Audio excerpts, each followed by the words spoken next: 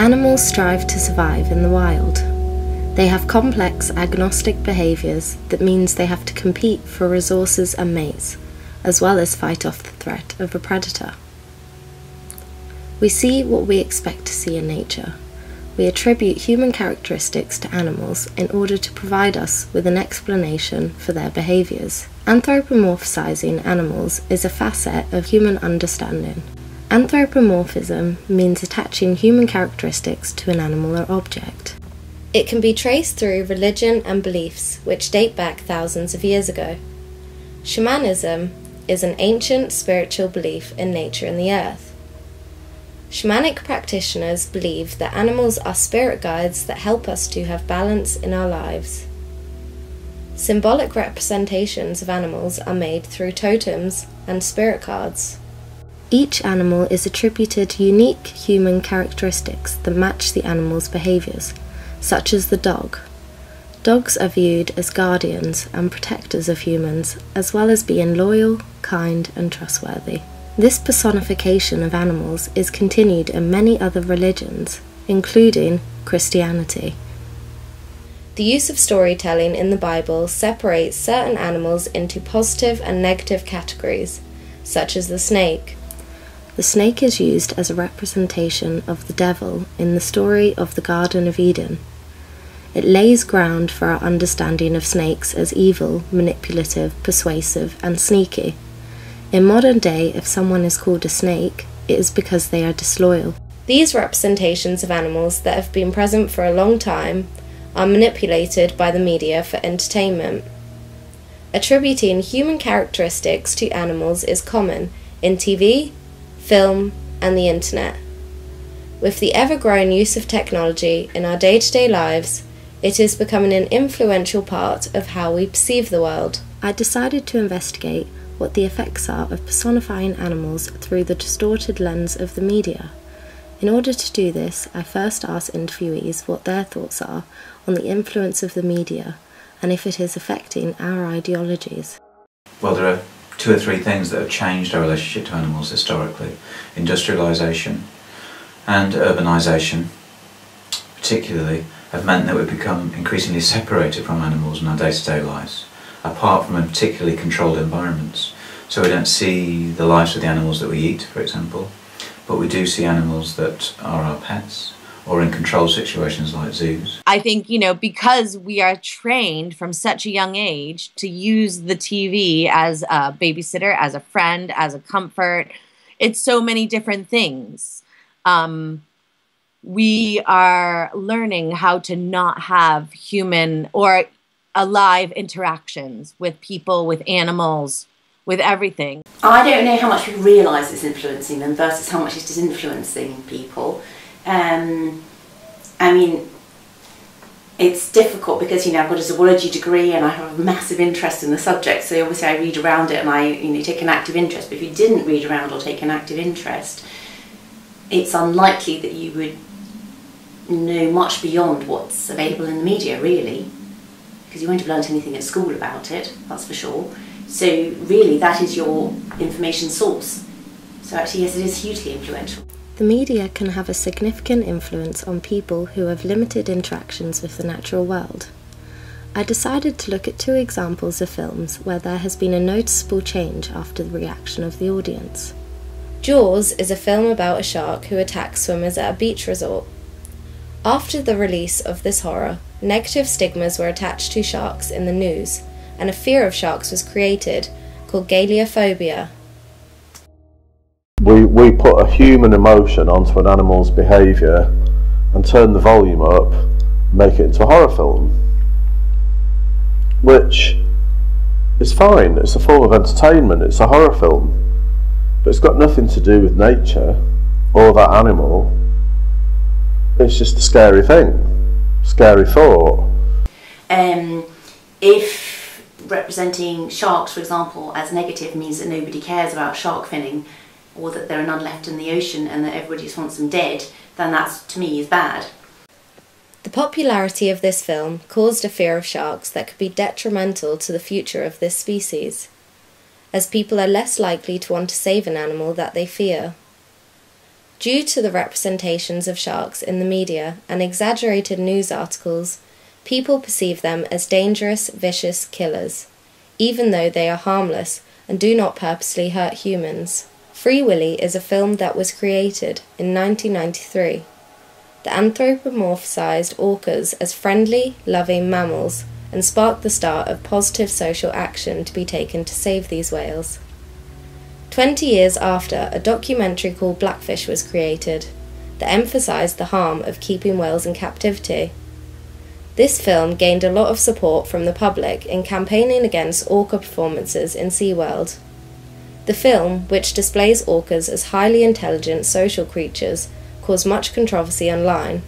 With the help of social media websites such as Twitter and Facebook, Blackfish gained even more viewers and support.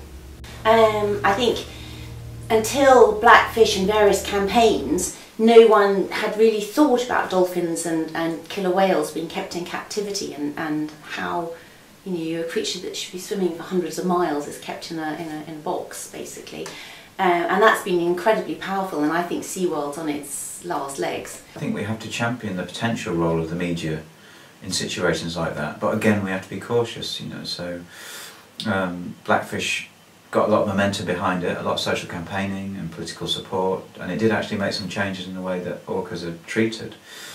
So those are really nice examples of where change can happen, but it's not just about the media, it's about what happens around the media and people being willing to campaign and support change.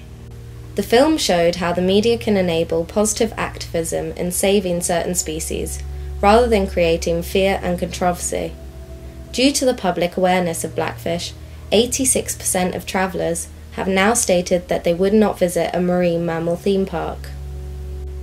With the media playing a huge role in society, the world is becoming an ever-changing technological progress, with children spending more time online and less time interacting with the natural world.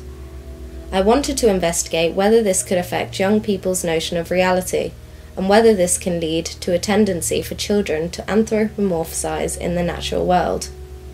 I worry about my children because my whole family's in America, and we talk to their grandparents on Skype.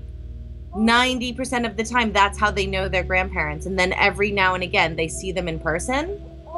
And I think, oh my God, do they think all these other things they see on the screen are real? Like their grandparents, you know what I mean? Or do they just think their grandparents aren't real, like everything else on the screen? And you just don't know. I think children are very clever at knowing what's real and what's not real. I think we worry endlessly about them confusing reality with fiction. But I still think that there's a sort of, it's a cultural assumption that's made about the kind of personality characteristics, whatever, of many different types of animals, which I think is dangerous. I think children will always find a way of making a distinction between what's real and what's not. I think what's important in terms of engagement with the media is that it can mean that children are not having day-to-day experiences with any kind of unmediated nature or natural setting, and that can have all kinds of different effects. But it does go back to the point about them not having any direct connection to non-human animals other than through the medium. So they might well be able to make a distinction between reality and what's on the screen in terms of day-to-day life, but then if they're not having that day-to-day contact, then they're missing out in all sorts of ways that might have serious consequences for climate change and environmental threats in the future, if that relationship with nature is a basis for then caring about it and doing something about it. In 1999, James Serpell proved in a study that children want pets for companionship due to anthropomorphism in toys, Disney films and TV. He also proved that parents will buy pets for their children in order to provide that companionship. This want and need for animal comradeship is the primary reason for the pet trade, which can be extremely harmful for exotic animals.